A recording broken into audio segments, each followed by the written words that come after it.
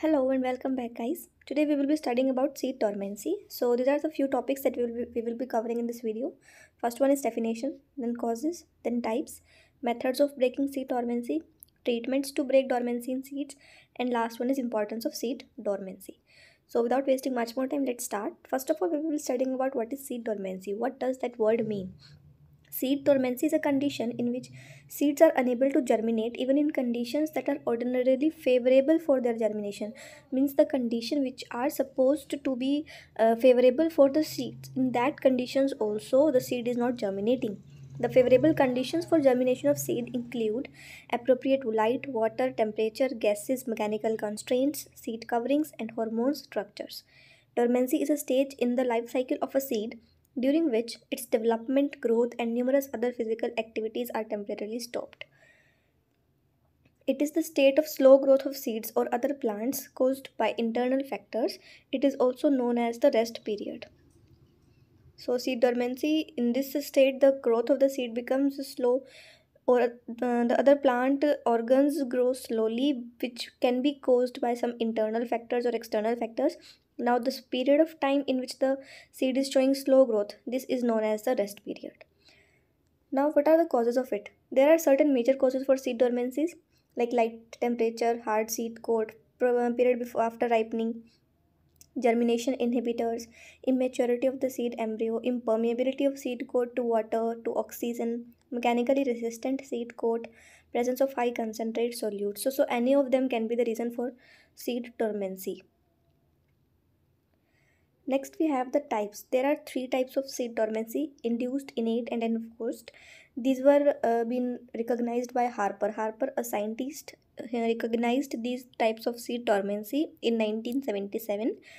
In The first one we have is induced dormancy. When a seed has consumed water but is placed in severely unfavorable germination conditions, it enters induced dormancy. Means the seed is supposed to germinate, but we are placing the seed in water, so that we are providing it unfavorable conditions. Now if we are providing it unfavorable conditions, the seed will not germinate. So we are providing it unfavorable conditions now. So the this kind of dormancy is known as induced dormancy. Then even when the seed is put in more favorable conditions, the seed fails to germinate. Means once we have induced dormancy in the seed, it cannot regain, it cannot germinate further, even when the favorable conditions are given.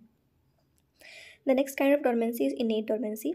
It is the condition of seed that are incapable of germinating despite the presence of conditions suitable for the growth of the seedling. In some species, this inability to germinate might be attributed to the embryo being immature at the time of dispersal. So, what is happening in innate dormancy? In this dormancy, the seed is not able to germinate even if the favorable conditions are present for its growth. So, because it is not able to germinate from the beginning, it can be due to the premature embryo, or when the seed is getting dispersal, the embryo is immature. It can be a reason for innate dormancy. So this is innate dormancy. The next one we have is enforced dormancy. So the name is indicating its meaning: the seeds that are unable to germinate due to various environmental constraints, such as lack of appropriate moisture, light, oxygen, and proper temperature. So we are enforcing that dormancy. These were the three types of dormancy: induced, innate, and enforced. Next, we have is methods of breaking seed dormancy. The methods of breaking seed dormancy can be natural methods, which means the seed dormancy is breaking naturally, and it can be artificial method also. In natural method, nature of dormancy stops when the embryo gets an appropriate environment, such as adaptive moisture and temperature. The seed coat that exists in many species become permeable due to rupturing of the smoothing action of natural agents like microorganisms, temperature, and abrasion by the digestive tract of birds and animals that feed on these seeds.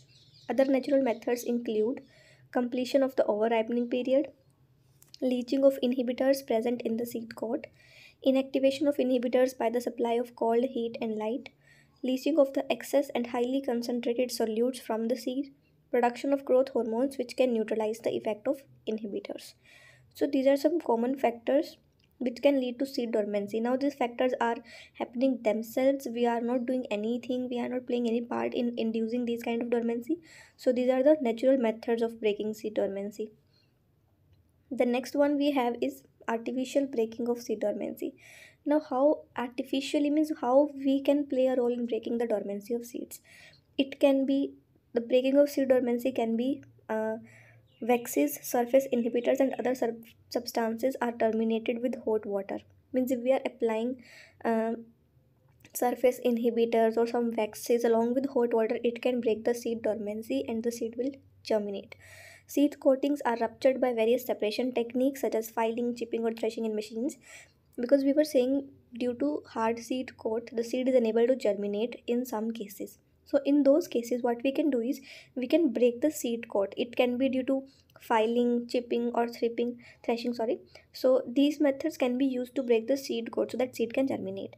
Depending on the type of dormancy of seed, it may be exposed to heat, cold, or light. Means after knowing the fact that why the seed is not germinating, we can expose it to different temperatures. Like if the um, seed need high temperature, we can provide it heat. If it needs cold temperature, we can provide it low temperature. So we can know the type of dormancy, and then we can do the treatment accordingly. Next is hydrolytic pressure is applied for 5 to 20 minutes to awaken the strong seed coverings. We are applying the pressure here. To remove the remnants of the mineral acid, seed coats are treated with strong sulfuric acid. Now, sulfuric acid, this acid is used to break the seed coat. This is a mineral acid, and acid will break the seed coat obviously because this is a very strong acid. So it can break the seed coat of a seed, and that will lead to germinate. These were some artificial methods of breaking seed dormancy. Next is treatments to break seed dormancy in seeds. These are the treatments. In the slide before this one, we were knowing about the methods of breaking seed dormancy, artificial and natural methods. Now these are the treatments that we have to do for breaking the seed dormancy. Treatment of the seed coat मतलब हम seed coat पर क्या treatment कर सकते हैं. By weakening or shattering a hard seed coat, these treatments make the seed permeable to water or gases. Scarification is the term for this procedure. Chemical or physical therapeutic options are also available. Means by weakening or shattering a hard seed coat, means if the seed coat is hard, we can expose it to different temperatures or different environment like cold, hot, light, whatever the requirement is, and it will make the seed permeable to water or other gases. And once it is permeable to other, it can break its dormancy and lead to germination. Scarification is the term which is used for this process. The next method is treatment for embryos. Stratification is the process of incubating seeds at a low temperature over a moist layer before shifting them to a temperature that is conducive to germination. High temperature treatment for breaking seed dormancy. In this, incubation is done at 40 to 50 degrees Celsius for a few hours to a few days. May help some species overcome dormancy. So the temperature for incubation and the time period for incubation depends on the kind of species we are having, the kind of seed we are having. For example, rice seeds. These are soaked in hot water for at least 4 hours at 40 degrees Celsius. Treatment with chemicals. Induced germination growth regulators can be made from plant growth regulators or other substances. Induced germination growth regulators. These can be made from plant growth regulators.